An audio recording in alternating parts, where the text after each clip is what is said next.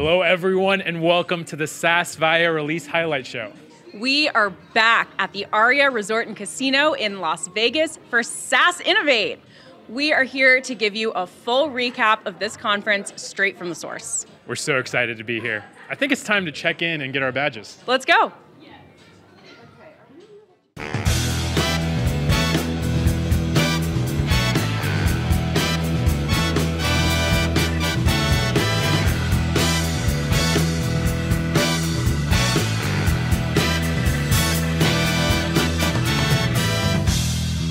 If you didn't know by now, SAS Innovate is our premier event dedicated to AI and analytics for business leaders, partners, and technical users. Here we have over 100 breakout sessions, 18 hands-on workshops, over 10 hours of networking opportunities, and keynote speakers from people like Cassie Kozyrkov and Adam Grant.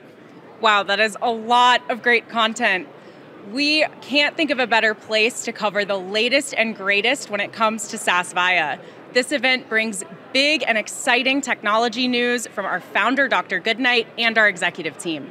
We heard tons of announcements just now on main stage. Why don't we dive into some of the SAS Viya news this conference unveiled? I think a great place to start is with one of the buzziest topics of the week, SAS Viya Workbench. Let's go find our expert, Joe Madden, and learn more. Let's do it. Hi, Joe. Welcome to the show. Hey, Brianna. Thanks for having me today. We're happy you're here. So I'm really excited to hear from you about SAS Viya Workbench. Can you tell us what this is and why it's so important? Yeah, absolutely. So we're so excited about SAS Viya Workbench. It's a brand new offering that's coming out very soon. It's a standalone, lightweight coding environment that makes it easy for data scientists and developers to get started immediately and code in the language of your choice. SAS, of course, is there by default, but we've got it enabled for Python, and we'll soon have our use cases as well be supported. So very excited. Excellent. So you talked about being able to code in your language of choice, and we know that those of us out there who are developers or modelers, the language that we're using and the tools we're using are very important to us. So how does SAS Viya Workbench allow coders to work with the tools that they're comfortable with? That's a great question. Developers totally have strong preferences on tools, and we're here for it. Workbench was built by our development team with the mindset of being for developers. So all of the tools that developers want to use, our intention is to bring them into the box. Visual Studio Code is used by 70% of developers in the world today, and that's our first primary path for developers. We also have Jupyter Lab, which is there for Python developers, and we're taking feedback now if there's new tools, techniques to use. We want to hear from our customers, so please reach out to us, and we are more than happy to prioritize your feedback. I'm so happy to hear that. And on that note, I heard that a small group of customers were able to access SAS Viya Workbench early while it was in preview. Can you tell us what have these customers been thinking? Yeah, we've had all sorts of customer feedback, ranging from formal focus groups with some of our longtime customers, and even this week we had a hackathon event. We got to name our first company who's a hackathon winner here at Innovate. So the feedback we're getting is just very positive. There's so much excitement about being able to just get started using, say, GPUs immediately. This is something our customers have been asking for a long time, and so we couldn't be more happy to hear the positive response. The only feedback we've heard negative is, when can we get it sooner? So it's always, for me, that's a good sign. Absolutely, it very much is a good sign. Yeah. And we know that the launch of SAS Viya Workbench is coming very soon. What are you most excited for when it comes to this launch? And tell us, when can users get a hold of it? Yes, so first off, it'll be available at the end of this quarter. We're already in Q2 for the year, so it'll be available at the end of this quarter. And for me, the most exciting thing I'm fired up about is the new Python API. So I did not learn SAS in school, but I learned a little bit of Python. And our new API allows you to write Python code, but there's a magic trick where you're actually executing SAS code, SAS analytics with our new SAS Viya Python API. We're so excited about this. It's going to be available in Workbench, and it will be available in Viya 4 as well. So we could not be more excited to release that soon. Excellent. Thank you so much for being here, Joe. Well, thanks for having me, Brianna. Thank you. SAS Viya Workbench is a unique, flexible experience that allows coders to work with the tools they prefer and be more productive. We're so glad we got to fill you in on SAS Viya Workbench as we prepare for launch. Speaking of productivity, we have to talk about generative AI. SAS is moving beyond just the hype of generative AI and is working to make it a reality for our customers. We tracked down the expert, Marinella Profi. Let's talk to her now. Hi, Marinella. Thanks for being back on the show. Hi, Tiago. Thanks for having me again. Of course. Let's get right into it. You spoke on main stage about equipping developers to be more productive. Can you break down the pieces of generative AI that SAS is working on? Absolutely. We're empowering, we want to empower developers worldwide to be more productive in their daily job, and we are doing that by announcing very specific technology.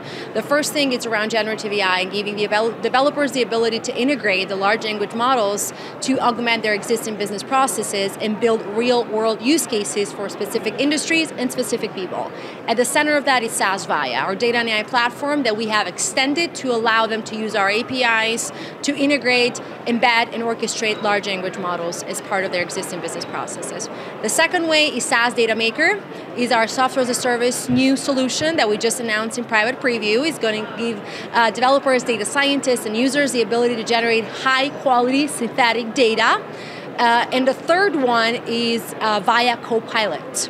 We announced Viya Copilot, which is going to be an AI personal assistant that is going to help developers, coders, data scientists, business analysts to accelerate all the most time-consuming tasks across the entire data and AI lifecycle.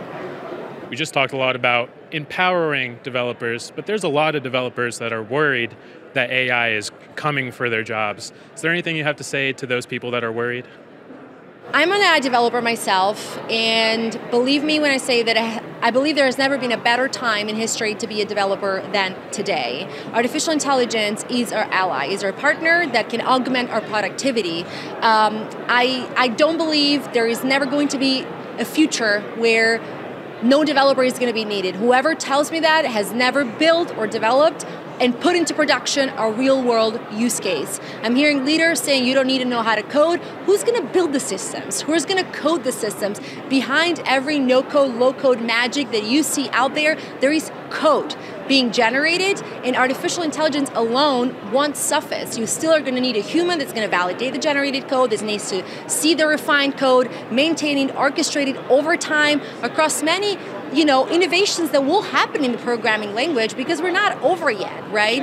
And so absolutely, I encourage all developers to continue to learn how to code and continue to learn how to code with AI.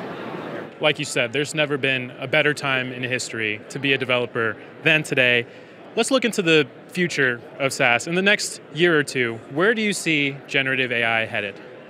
I see generative AI headed into having hyper-specialized skills for specific industries. I believe large language models alone do not solve business problems. It's all going to come down to identifying real-world use cases that solve specific problems for specific industries and specific people. That is exactly the approach that we are following at SAS with the recently announced SAS models.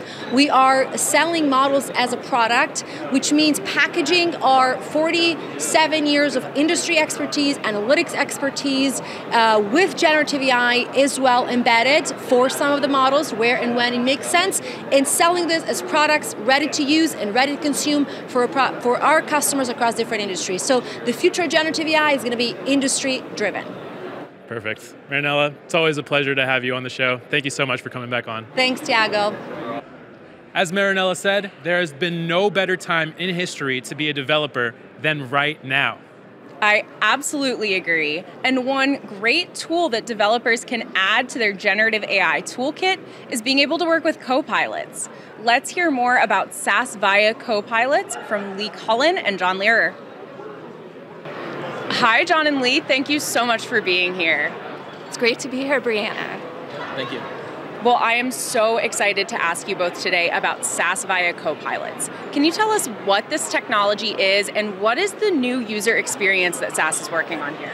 Yeah, let's say you are a data scientist building models, or maybe you're a data engineer transforming data, or maybe you're even a compliance officer managing your data. And imagine interacting with the SAS Viya 4 platform in a new way, where you can conversationally query the platform to increase your productivity, to maybe reduce upstream dependencies you have on other teams, and to complete tasks you might not have been able to do before. And so this new SAS Viya Copilot becomes a personalized experience to you. And so we want to talk a little bit about our SAS CodeGen Copilot, and John will tell you a little bit more about that. Yeah. Well, code generation sounds very exciting. We can't wait to learn more. Please tell us about what you're working on. Yeah, so as Lee said, the Viya Copilot strategy is to help users leverage existing Viya tools. And the first tool we're focusing on is the SAS language. So the code gen feature in the SAS Viya Copilot will look at generating SAS code, explaining SAS code, and adding comments to existing SAS code. Programmers and non-programmers alike can get behind that, I think. Thank you so much for talking with us today. As you can tell, generative AI is a hot topic in tech, and we're still not done talking about it. That's right. There are lots of amazing sessions happening here at SAS Innovate, but one I think you can't miss is from Lee, and it's called the SAS Roadmap to Generative AI.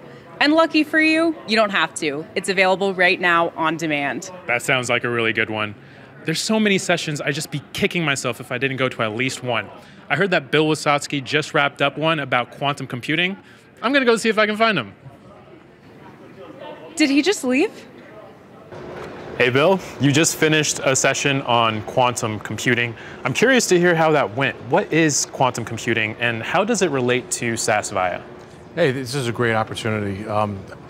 So quantum computing is using the phenomenon of quantum mechanics to perform computations using ones and zeros and every possibility in between. It allows the two main quantum phenomena that we use is superposition and entanglement. Superposition is the 1 and 0 that was just mentioned and every possibility in between. And the quantum entanglement is when you take two qubits and they are entangled across space, so knowing the measurement of one, you know the measurement of the other. This greatly speeds up computational times and allows you to tackle problems that classically you might not be able to do. Infinite possibilities between 1 and 0. Yeah, you know, like for example, imagine yourself, you know, in a mountain range, right? And I tell you to find, you know, a lake or find a point, and you have no other way of doing it. And you'll check this way, you'll check that way, you'll check all the different possibilities, but that could take you a lifetime, right? If you don't have any other way of seeing it. What quantum is like is it allows you to see the mountain range from the top down and see every single possible path at the exact same time and make these decisions simultaneously. So it gives you the best possible vantage point. Yes. What advantage does quantum computing provide for the regular SAS Viya user, and which industry would benefit the most from it? So for the regular Viya user, it's really across industries, right? So we're looking at machine learning, we're looking at AI, we're looking at optimization, we're looking at quantum chemistry, we're looking at fraud, we're looking at risk across the broad spectrum. What we're trying to do is we're trying to take the quantum out of the quantum, right? So we want to integrate it into SAS Viya, in SAS Studio or Workbench or across the entire product suite, so the users could select to run something in quantum without having to reformulate the problem, without having to know about superposition or entanglement, and get results. So what should we look forward to in the future when it comes to quantum computing and SAS Viya?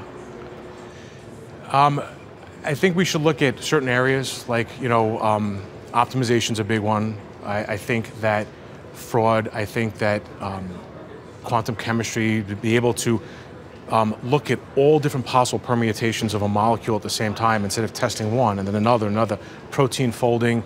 These are very, very strong areas that we're going to be looking at. Machine learning and AI, those are there, but I think that's where we're going to be. Sounds like a very exciting topic with infinite possibilities. It's the most exciting thing I've ever worked on because it's so new. It's uncharted territory. The rules change every single day. Every week I'm reading about some sort of new advancements. So whatever we were looking at before, it doesn't necessarily change, but you have to think about it a little bit differently. There's different options, there's different technologies and things that we're looking at every day. Like you said, it's uncharted territory, and we're honored to be able to talk to a pioneer in this field. Bill, thank you so much. Thanks so much, thanks. Great talking to you. Well, Brianna, we covered a lot today. We talked about generative AI, copilots, SAS Viya Workbench, and quantum computing. Yes, we did. We covered some really great topics. And if you want to take a bit of a deep dive on any of these and learn about much more, many of these sessions from SAS Innovate are available on demand right now. Just go to innovate.sas.com, register, and you'll gain access to our general sessions, our wonderful keynotes, and more than 20 breakout sessions. We would also love to hear from you. Out of everything that we talked about today at SAS Innovate, what excites you the most? Let us know in the comments below. If you're watching this on YouTube, why not give us a like, subscribe to the SAS Users YouTube channel, and click on that bell to get notified for when we go live for our next show.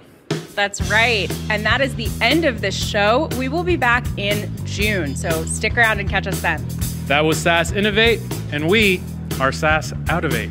Peace out.